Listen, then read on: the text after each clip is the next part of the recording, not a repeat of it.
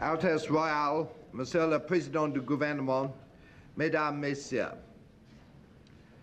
we are here today to celebrate two things: the dedication of this fine building and the handing over of the bust of Jean Monnet.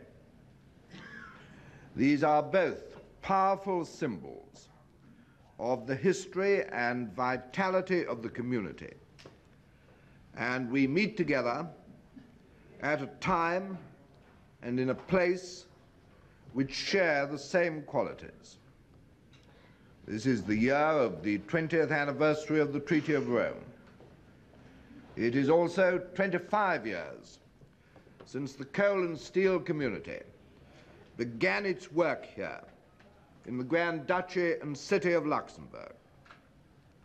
Those who, under Jean Monnet's leadership, joined the European coal and steel community in 1952, now have 25 years of European service behind them.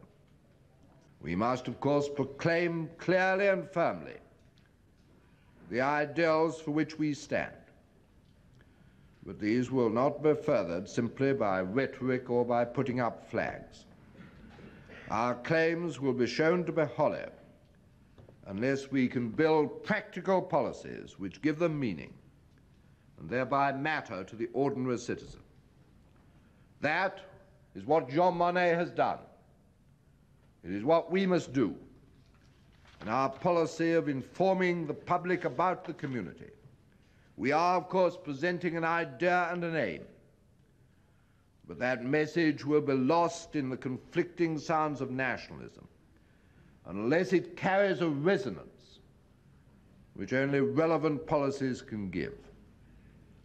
If the challenge now is different in kind to the challenge of 25 years ago, we can, in this same city, and in dedicating this building to Jean Monnet, commit ourselves to tackle the problems of the next generation with the same idealism of end and precision of means, which is the core of his message to us.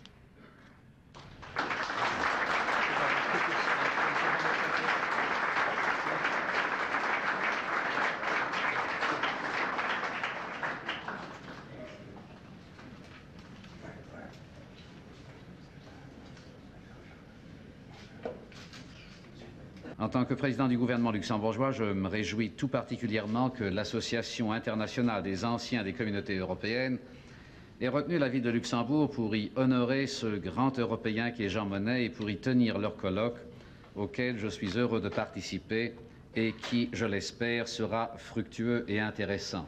Mon ami le président Jenkins ayant donné lecture de la lettre de Jean Monnet, je n'aurai plus besoin d'en faire de même.